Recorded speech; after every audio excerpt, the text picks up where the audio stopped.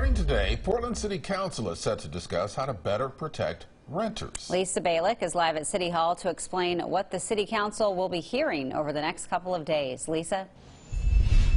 Yeah, this ordinance is led by Commissioner Chloe Daly, and the purpose is to provide more affordable housing for people in the city to make it easier to rent. In fact, almost half the people living in Portland actually are renters. Now, not everybody, though, is on board with this plan. Some of the changes include having to allow a tenant who has a criminal history to rent. Now, specifically, if it's been more than 3 years since a misdemeanor sentencing or 7 years from a felony, which would include murder. Those opposed to the changes argue that not all crimes are equal.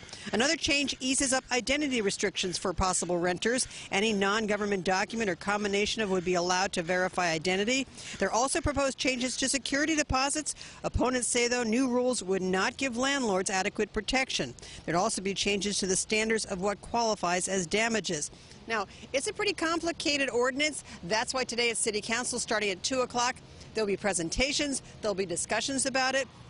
Then it will be tomorrow at 2 o'clock that there will be open for public testimony so people can comment on it. But if you want to learn a lot more about what this ordinance is, come today here at City Council starting at 2 o'clock.